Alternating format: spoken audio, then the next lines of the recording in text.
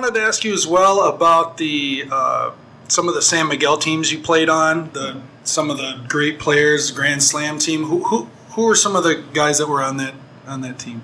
Oh, we were stacked. I mean, we were really stacked. Well, start at the top. Mon Fernandez, maybe, arguably, the greatest player ever in the PBA. I'm sure Jumar Fajardo would have something to say about that, considering the way he's going right now. But Ramon Fernandez probably led the league in everything. He led the league in steals, he led the league in assists, he led the league in rebounds, he led the league in scoring, block shots. At some point in his career, he led the league in almost every category. In addition to that, he's a little bit taller than me, I think. He's a legit 6'5", about 6'4.5", and he played like a guard. He could bring the basketball up the court. He could rebound the ball and push it all the way and finish it. He was very versatile the way he played. And even though he was quite slim, he was quite strong. There were guys in those days who weren't really bulky, but they had hard bones. And when they hit you, you really felt it. And he was one of those guys. He and Yves Dignadice, if you remember him from before, he was another guy who was slim, but really had hard bones and a hard body whenever they played out there on the basketball court. And he was just a great player. Mon came to us in '88.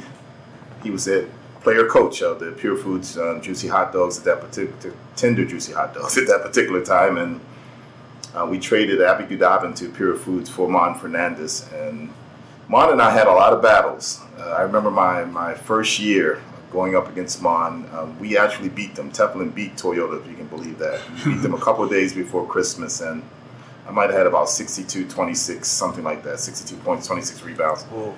And all I remember is Mon hitting me in my groin. I'll say my groin so I don't have to say the other name for it, but hitting me and then running down the court. And, I wanted to kill him. So that's how our relationship went for a few years until we traded for him in 1988. And I had to sit down with Mon when he arrived into the team and say, hey, Mon, we're on the same team now, so we're going to have to work together and win championships. And he was very open to that idea. And the one thing I respected most about Mon is, he had the elegant shot. He was El Presidente. He had all these monikers and names and things. But, boy, did he work in practice. I mean, all those things, the Kili shot and all that, he actually worked on every day in practice. So it wasn't like it was just happening or some magical appearance the way he was playing out there on the basketball court. No, he worked on his game, and that's why he was so good. In addition to him, wow, Samboy Lim, the Skywalker. You have great teammates when they all have names, right? The Skywalker, fearless, probably one of the most athletic guys ever to play in the PBA in the history of the league. Dunk on anybody, would challenge anybody.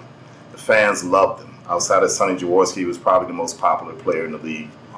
And he was just a great teammate, a great person.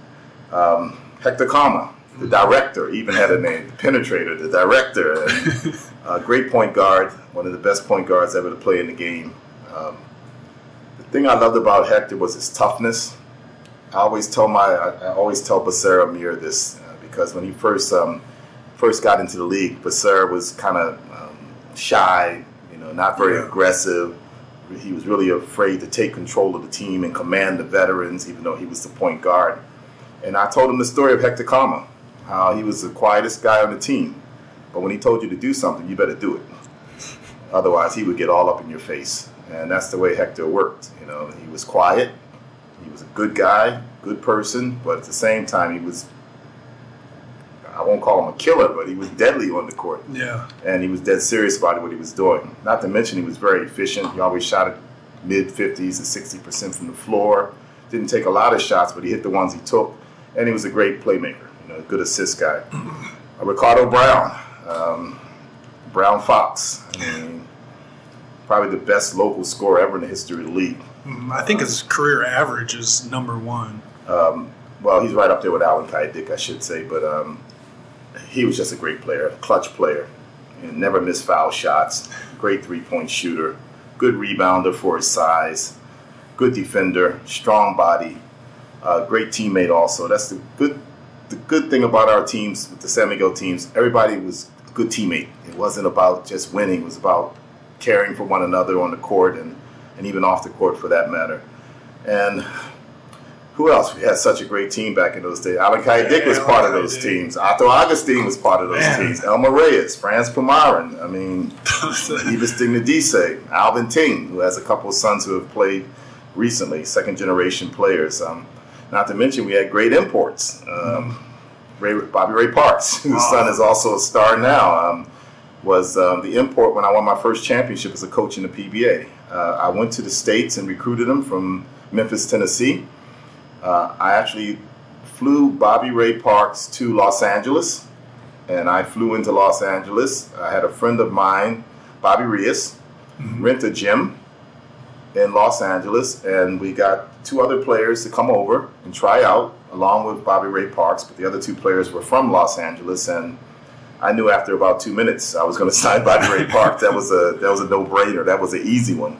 And he helped me win my first championship in 1987 as a coach. And it just happened the following year, I was still a player. So I wanted to play again. It was 1988 first conference, and we didn't want to hold Bobby back. So we released him to Shell, where he went and had a long career there, and I continued playing. And actually that year, we actually beat Shell in the championship. Oh, man. Myself against Bobby Ray Parks in the third conference. So we had some great players. I mean, and not to mention the management. Management was very supportive. One thing I know about San Miguel, and I try to tell my teams this now, but most teams in the PBA, they budget for winning. Yeah. San Miguel budget for is Grand Slams. They don't budget for winning. They budget for Grand Slams. They want to win every conference, and it's that way now, and it was that way back in those days. Yeah. That is definitely one of the all-time legendary teams, one of the teams that I've heard a number of stories about. I've heard of all those players that you just mentioned. So I just wanted to get your take on some of those guys. So you're making me feel old because you heard. No. You didn't actually witness it. No, but, I never got to see Mon Fernandez play, so it's nice to hear that from you. I never saw Ricardo Brown play. I never saw Hector Calma play. I saw Alan Caidic play briefly. Samboy Lim, I didn't see him in his prime, so I always wonder about these guys. I would have loved to. Alan Caidic was, I think he scored over 80 points in one game in the PBA. He was one of those guys where he probably could have worked a little bit harder on the defensive end, but on the offensive end, he was unstoppable. It wasn't like he was taking you off the dribble. He was just shooting in your face, or he was posting you up. Alan Caidic was probably one of the best post-up guards in the history of the league. He could post up anybody. He had a little turnaround, left-handed shot, and Alan, they call him the trigger man. So you just go by the name. He could really fire the basketball.